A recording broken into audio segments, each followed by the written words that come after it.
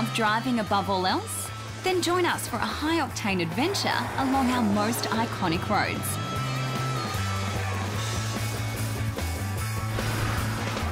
Drive TV puts Australia's top automotive journalists behind the wheel of the world's most interesting cars and sends them on the scenic route to destinations unknown.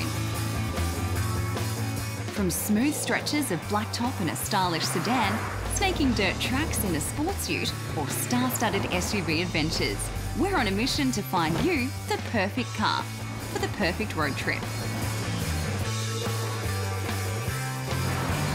And with the way we move changing by the minute, we'll make sure you're plugged into the new world of electric and hybrid vehicles. It promises to be an awe-inspiring journey, with plenty of fun to be had along the way.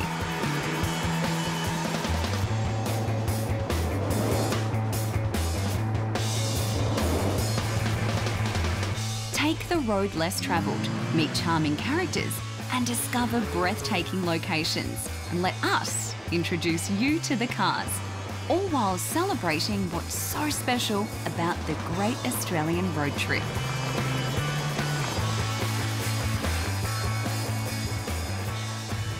So, jump in and buckle up. It's time for a drive.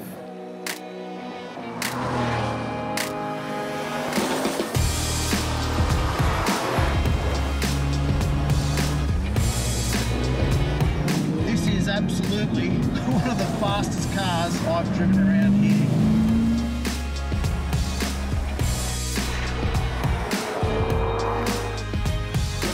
And we've been on this road for about 30 minutes now.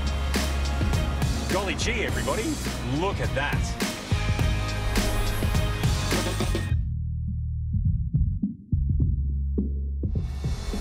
This week on Drive, Trent gets his hands on Land Rover's iconic reworked Defender. He takes a shortcut to the beach to watch an epic East Coast Australian sunrise. And what better way to get there than in a car that's just as suited to the busy streets as it is off-road. We start our drive today in Armidale, and to get to this iconic inland town, it's a scenic 5 to 5.5 hour drive from Sydney that's as enjoyable as it is easy. Armidale is one of the most iconic inland towns in Australia, and it's the starting point for our journey today. But we're not heading north or south as you might expect, and we're not going further inland either. We're going to head east. We're chasing one of those iconic sunrises on the east coast of Australia that you can only get on that side of this incredible continent. We've got a road in mind that's going to take us through the farming heartland of this region, and it's a road you've probably never seen on a map. I'll give you one other tip as well. It's a road that your clever satellite navigation system is almost certainly going to direct you away from. Our weapon of choice for this trip is the 2022 Land Rover Defender 110 SE D300. It has a 3-litre Ingenium twin-turbo inline 6-cylinder diesel engine, an 8-speed automatic transmission, and of course, all-wheel drive. 220 kilowatts at 4,000 RPM and 650 Newton metres between 1,500 and 2,500 RPM are more than enough power and torque to get this job done easily. 0 to 100 kilometres comes up in just 7 seconds, and the fuel economy on the combined cycle is just 7.9 litres per 100 kilometres. You will use a little bit more than that when you're crawling around slowly off-road. Don't go anywhere, because after the break, we make our way from Armidale towards the Australian East Coast. Our destination for this trip is a secluded East Coast beach where we're looking for one of those picture-perfect postcard sunrises.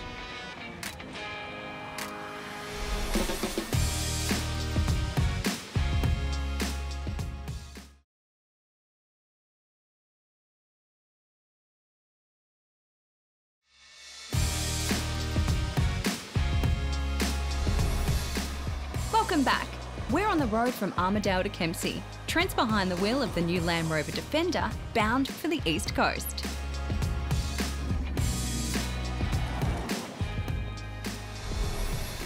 Armidale is actually 1,000 metres above sea level, and despite the fact that it feels like an isolated rural community, It's actually not that far from the coast as the crow flies.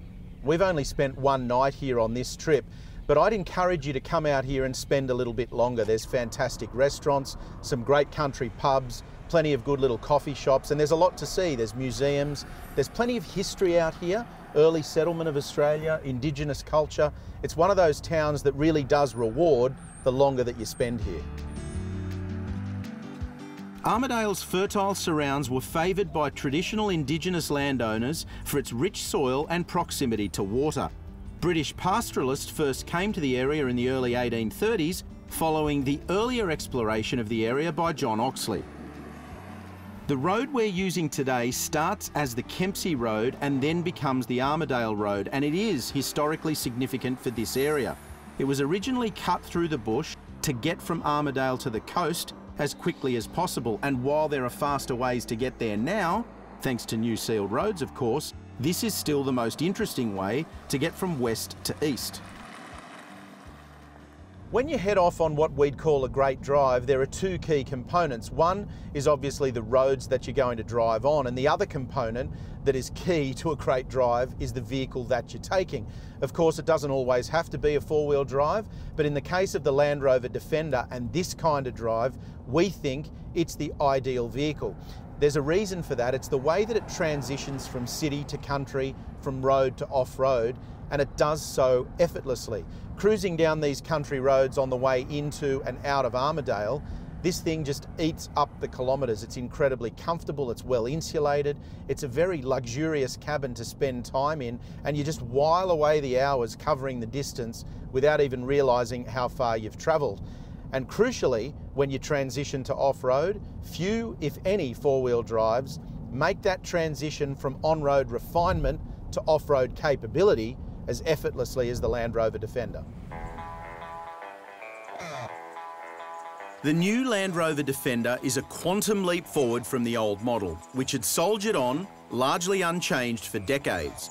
The predecessor was an iconic, rugged four-wheel drive, steeped in heritage and tradition, but it was also limited in terms of passenger comfort and day-to-day practicality.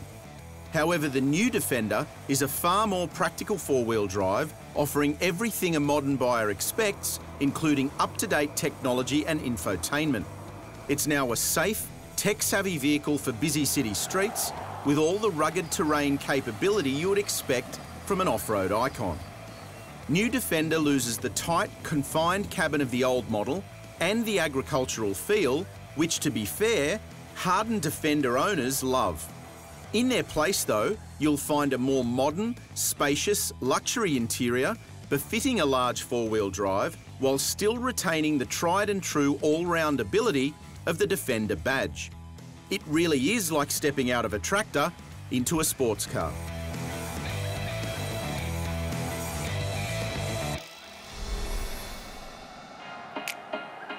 Trent's taken the road less travelled, driving from Armidale to the east coast via Kempsey and having plenty of fun along the way in the new Land Rover Defender. Trent's on a mission to find the perfect place to play off-road. Babe, don't make a sound. 2 a.m. low, gotta keep it down. Don't wait around for a signal now. Give me some verb, I ain't talking now. You wanna ride in the 6, you wanna dine in the 6. But when I lean for the kiss, you said I'll probably send you some pics. And I'm like, hell nah, been waiting too long. Hell nah. This is it. This is the road we've been looking for. It's called Kempsey Road. We've headed about an hour out of Armidale. We've turned right at Wallamombi, and ahead of us, we've got 140 kilometres of twisty gravel road. That sounds like the recipe for a great drive to us. Let's hit it.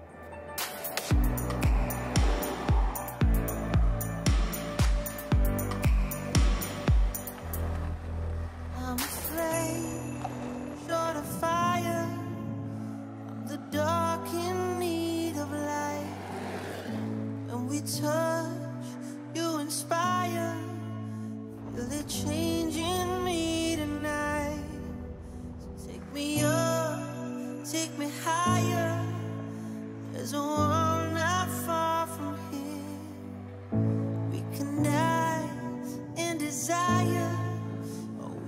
Land Rover tells us that they want to make four-wheel driving more accessible for more people, And as such, the Defender's got all sorts of clever technology that makes it easier for you to head off-road, whether you're an expert or not. Now, the ace up its sleeve, I think, the most visible piece of tech from the outside is the height adjustable suspension, which makes it a lot easier when you go off-road, simply because it gives you more ground clearance. I've got it in the highest setting here, and you can see that there is a big gap there between the tyre and the top of the guard. So things like crawling over rocks off-road, river crossings, that kind of stuff, a lot easier when you've got it jacked up like this. The other trick up its sleeve, when you get back onto the sealed surface, you drop it back down and it handles more like a car. This is a beautiful road with views to each side, and there's plenty of people out cruising around, camping and just scenic touring as well. The Defender, it's the perfect vehicle for this road because while the river crossings are low and it hasn't rained up here for the last couple of weeks, so the tracks are quite dry, it takes it all in its stride and it does it really easily. Now, people buy luxury dive watches that won't ever see a drop of water, but they want to know what their watch is capable of. The Land Rover Defender is in some ways the Swiss watch of off-roaders. It's capable of serious off-road performance, whether you choose to use it or not. And we're not using it on this trip, but that doesn't mean if you head up here when there's been some rain, you won't need serious off-road capability.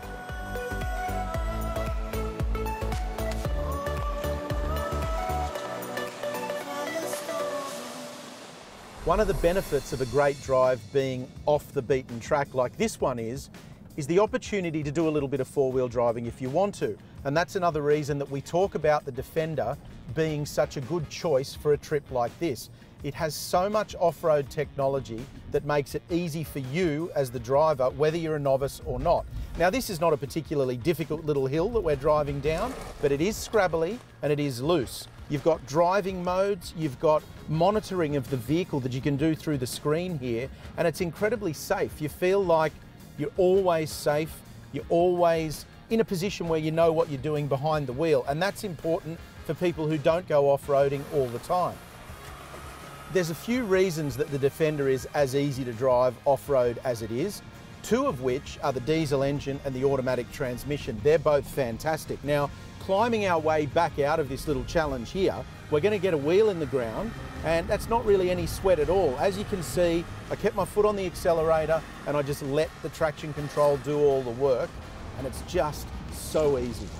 And if you're worried about scratching your expensive Defender, well, you don't even have to sweat that either, because Land Rover has set up this very, very clever camera system, and I've got it active now on the screen, where you can see exactly where the corners of the vehicle are, so you know where you're positioning it and keep it away from branches and trees. After the break, we make our way towards the Australian East Coast, having plenty of fun along the way in the new Land Rover Defender.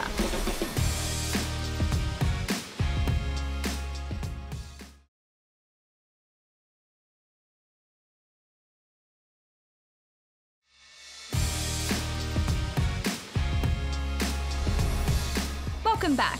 We're on the road from Armidale to Kempsey. Trent's behind the wheel of the brand new Land Rover Defender. Stunning views, great driving roads and a great car.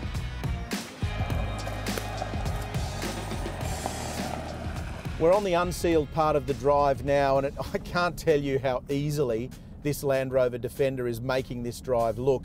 It's also a good opportunity for you if you live in the city to get some dust on your Defender and take a little bit of bush credibility back with you when you go back to town. Now, back to the serious stuff. This vehicle makes this kind of road look absolutely effortless. It really does, and that's part of the point. Land Rover wants to make this kind of drive accessible to more people, and the Defender does exactly that. Now, I think the best part about this drive is the way that you wind your way down into the valley like we've done. When you get to the bottom, there's some river crossings, a little bit of four-wheel driving, if that's what you want to do. But gee, the view down here is spectacular. You can look back up out of the valley, there's sheer cliffs, and that's part of the reason that it's such an interesting drive, because it is quite narrow in parts coming down. You have to be careful. Keep an eye out for the signage that tells you whether the road is open or closed. If they've had a lot of rain, they may have had landslips in here, and it's likely that the road will be closed because it does wash across and make it a little bit dangerous. Fortunately for us, the road's open, and it is really, really picturesque and pretty down here. Now, in the spirit of what we talk about when we talk about great drives and going out there and looking for them, it has to be said that even though this one is a little bit off the beaten track, even though it takes a little bit of work to find it and work out exactly where it is, it's absolutely well worth it. This drive wouldn't have been possible just a few short months before we visited. A huge landslip at one end, which we passed on the way down into the valley, isolated one half of the people who live along the road, while a collapse at the other end blocked the road completely. It's a reminder of just how harsh the Australian landscape can be when there's heavy rain. This drive opens up a hidden world that you'd never be able to see if the road hadn't been cut through the challenging terrain.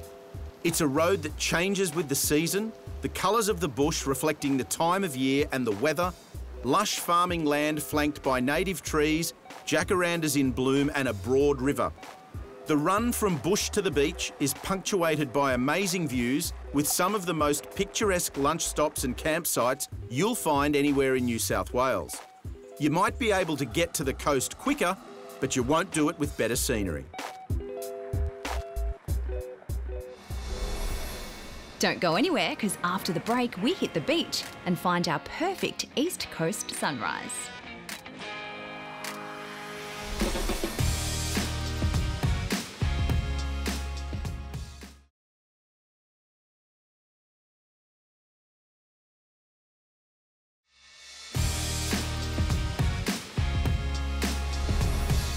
Welcome back. Trent's taken the road less travelled, driving from Armidale to the east coast via Kempsey and having plenty of fun along the way in the new Land Rover Defender. What a drive. Australians know, even though those of us from the East Coast might not like to admit it, that the best sunsets are over on the West Coast. However, the sun rises, well, to get the best ones of those, you've got to come over to this side of the country and head to one of the easternmost points of Australia like we are now. How good is a deserted beach and a sunrise early in the morning when there's no one else to worry about? One night to speed up truth, we had a promise made, 4 hands and then away, both under influence, we had divine sense. Know what to say, mind is a razor blade, to call for hands of above, to lean on, wouldn't be enough.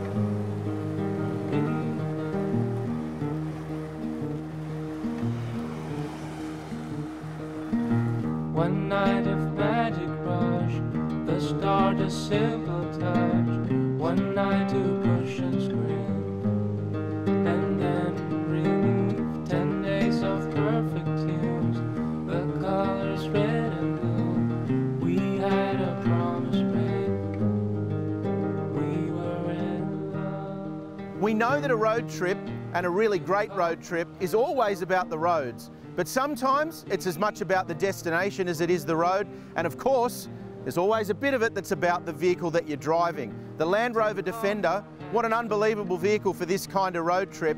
And I think its most important point is the fact that it's just as happy in a 5-star hotel valet car park as it is right out here in the wilds of Australia.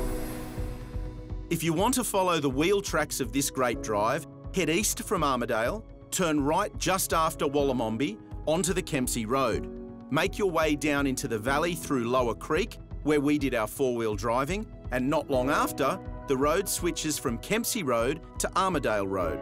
Then head through Bellbrook and make your way out through Kempsey to Crescent Head.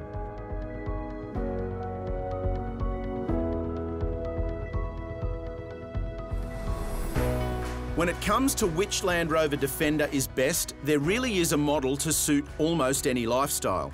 Short wheelbase or long, 3-door or 5, Defender buyers have a solid range to choose from. Short wheelbase Defender 90 starts from just over $74,000 before on-road costs, not much more than the top specification Toyota Hilux or Ford Ranger, two of Australia's favourite vehicles. Petrol and diesel engines and a broad array of trim grades means you don't have to have the biggest budget to get into a modern 4-wheel drive icon. You can read all about the Land Rover Defender and get all the details about our drive from Armidale to the New South Wales coast by scanning the QR code on your screen. And of course, head to Drive.com.au. Got any ideas on a great drive or special road that needs to be discovered? Let us know. Make sure you follow us on Instagram, Facebook and YouTube to stay up to date and get some exclusive behind the scenes details and extras. And we'll see you next time for a drive. Next week on the show, we get sporty with some Italian style in the new Maserati MC20. James goes in search for some Italy in Victoria with this Italian supercar. See you next week for a drive.